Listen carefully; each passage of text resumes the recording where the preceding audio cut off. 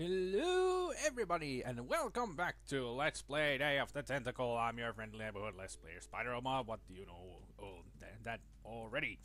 So let's continue with Bernard, gathering all kinds of more stuff that we can. Let's see what this is. It's pretty darn cold. Well, it's an ice machine, Bernard. It's supposed to be cold. It's pretty darn cold. I don't think I can pick that up. Oh yeah, no ice. Okay. How about the candy machine? That buzzing fluorescent light makes the beef jerky look especially attractive. It's a candy machine and there's That buzzing beef fluorescent jerky light in it. makes the beef jerky look especially attractive. Beef jerky is salty, you know. It's not a candy. It's meat. Oh, whatever. Let's see if we can get the beef jerky. I don't think I can pick that up. Open? It doesn't seem to open. Use? Except for those beef squigglies, I got everything I want out of there. Well, I know Bernard tries to get it some way, but 1952. I don't remember right now if I need to use the dime to get it. I think I needed the dime for something else, but... Well, let's open this door. We got a fat guy sleeping. Now there's a heavy sleeper. Oh, ha ha. A him. Do you ever inhale flies when you snore like that? I had an uncle who snored as loud as you do. Too bad the snoring sound effect isn't working. It would be a really loud snoring sound. He lived in California until he was declared an earthquake hazard. I'm trying to save the world from a nasty tentacle. Nice room you've got here. Where on earth do you buy furnishings this color? Well, there are stores. Well, for them. thanks. You've been really helpful. Oh yeah, really helpful when you said nothing. My grandma gave me one like this for my birthday. I can't pick it up. That guy is lying on it. Well, let's push the guy. I can't move him an inch. Well, yeah, Bernard trying to push big guy. Not gonna work.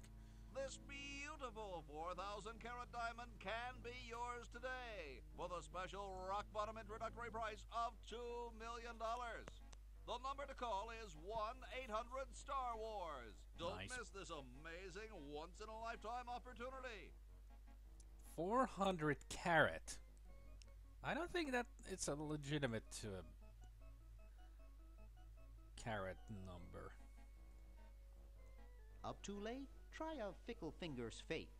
Stick in a dime and you'll have a good time. Well, since we have a dime. Damn it. Now he's even more on top of the sweater. Since it seems we need another dime. And where do we get another dime? We'll see about that later.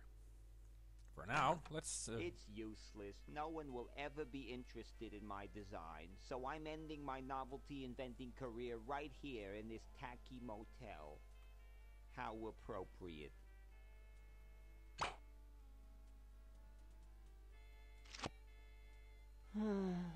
I can't even do this right. Well, then, in real life, that would work. But since this is a wacky LucasArts dimension, I guess it doesn't work. Neat. Neat! Disappearing ink. Neat. Hello, Dwayne. Hi, my name's Bernard. What's yours? Dwayne, isn't that depressing?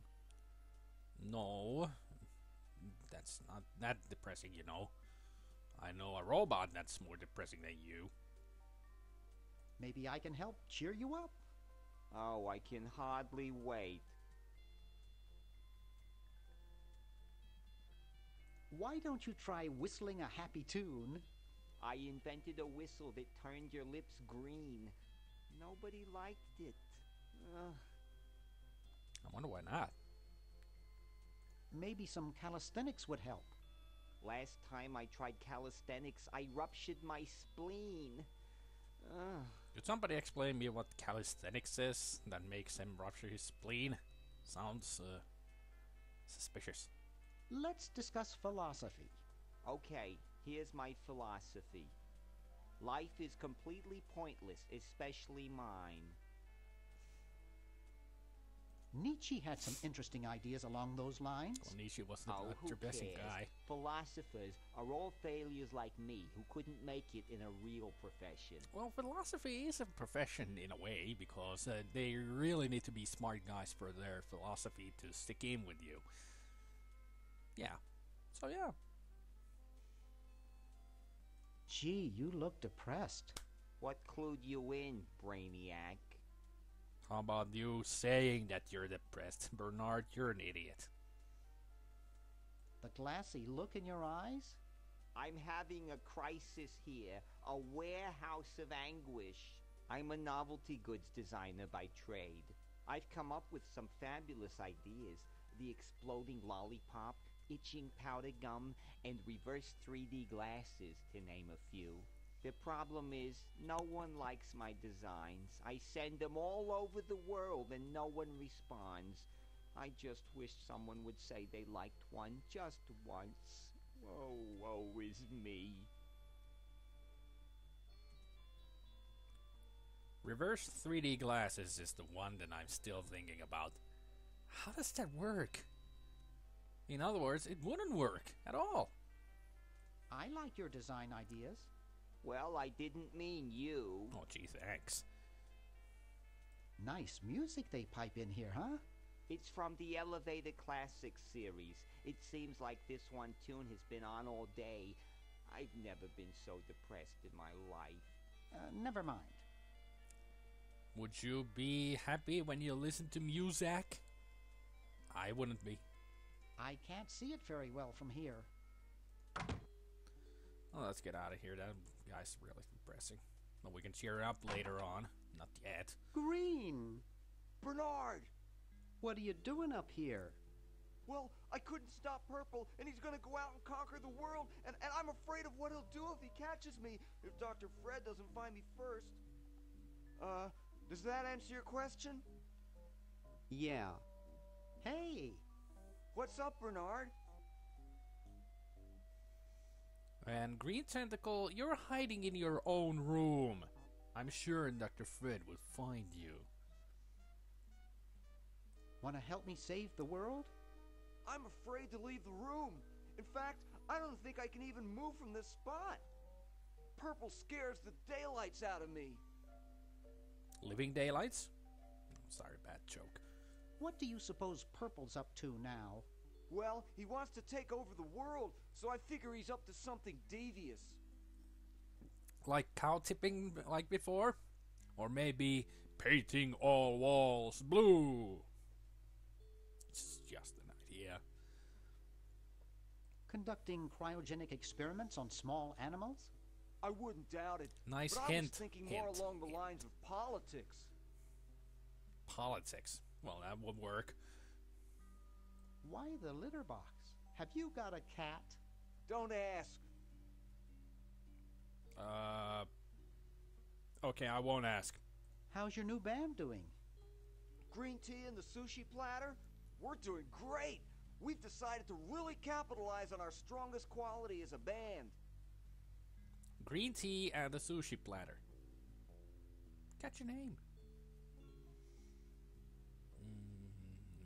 Carefully crafted melody and distinctive counterpoint? Volume, man, volume. We have a chance to win a Grimy Award as the loudest new band. We're pulling out all the stops. Well, it doesn't require much. Just push it up to 11. Weren't you looking for a new guitarist a while back? Yes, but we decided to go with a guy who plays power tools instead. We can generate a lot more sound that way. Well, that works. Are you working on an album? Yeah, we're doing a CD called Rap on the Forehead. I've got a few tracks hooked up through the stereo if you want to hear them. Of course we want to hear him. Have you gotten any airplay? No, we're a little too experimental for most radio stations, but we have a huge following in the club scene. That's great. Yeah. How does a tentacle sit in a beanbag chair? Oh, that part's easy. Getting back out of it is hard. Yeah, I can imagine that. Can you actually use that bowling ball? No, Purple brought that in here after he grew arms. He got really discouraged, though, because he doesn't have fingers. Well, see you later, Green. Yeah! Good luck in saving the world, B-Man.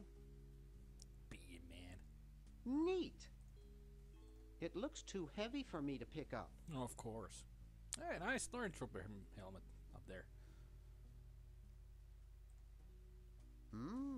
Plenty of wattage in this stereo. I can't wait to try my 8-tracks in it.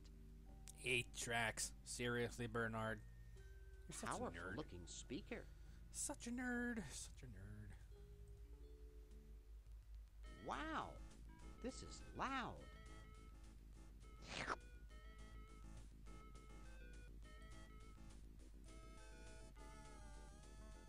I'd rather not. There we go. That did it. It's too heavy for me to pick up. Bernard. Whew. That was loud. Uh-oh, this looks like it might work. It's pretty small. Well, that's all we need to do here. Meanwhile, Frou-Frou Emerald stolen. Circular prints left behind. Was he leaning against the wall in the picture? Because there were suction cups on the wall. Purple Tentacle's weird. So onwards we go. Let's see what's in here. Oh! Hey, aren't you Weird Ed Edison, the paramilitary nut? Why, yes, Hey, do I know you? Yeah, I'm Bernard Bernoulli. I broke into your house 5 years ago, kidnapped your hamster, broke into your piggy bank. Nope, doesn't ring a bell, but I can't remember much about that period anyway. My psychotherapist thinks something traumatic happened to me back then that I'm blocking out. Does it have anything to do with a hamster? All I know is that I used to have a cute white hamster with spots, and now I have a cute brown one with no spots. It used to worry me, and the nightmares would come. I'm much better now. I don't have those bad thoughts anymore. Now I collect stamps. Are all your hobbies this fascinating? I don't have any other hobbies. These stamps are my whole life. If anything were ever to happen to them...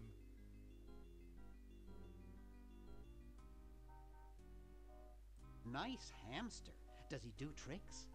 No, he just sits there. I used to have a really smart hamster, but something happened to him. You used to have a really smart hamster, huh? And that's not smart, that one there. Reading a newspaper, and he walked into a long way to Bernard's house. And somehow the hamster is back here. Yeah, not a smart hamster at all. Yeah. What happened to the old hamster? I don't remember. When I try, all I can think of is a flash of light and this horrible sound. What was the horrible sound? It was sort of like ding. Oh God, I hear it in my dreams till this day. So, according to Weird Ed here,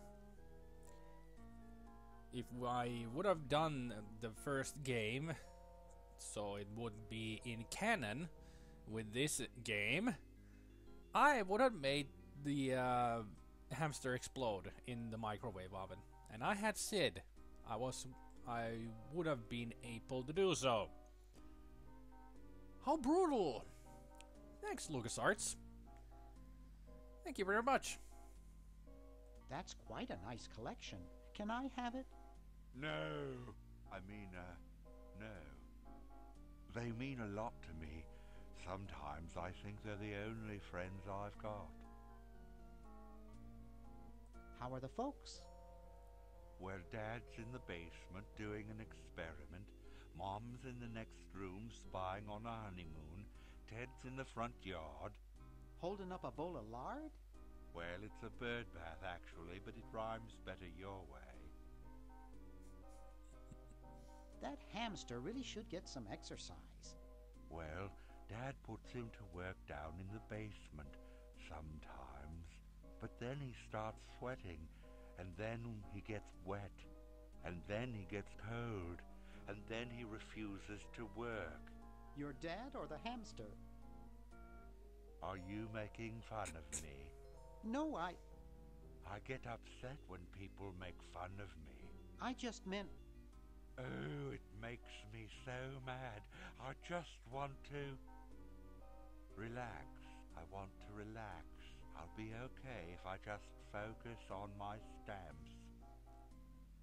Well, hope I didn't get you too excited. Bye. Peace be with you. Well, he certainly has changed. Now he's a stamp collecting wuss.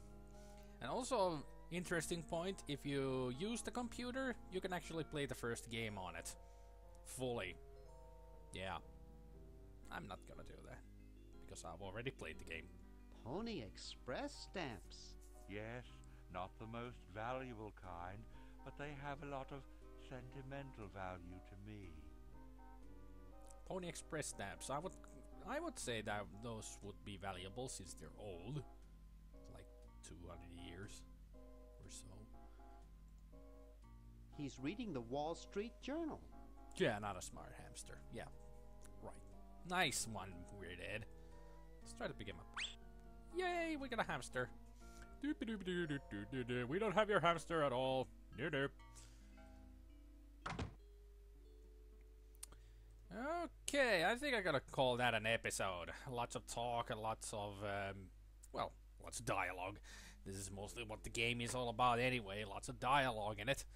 But anyway, I hope you enjoyed watching this episode, and I will see you all in the next episode or some other thing. I've been your friendly neighborhood Let's Player Spider-Man, and I hope you have a good evening, good afternoon, and a good morning, and I will see you all later.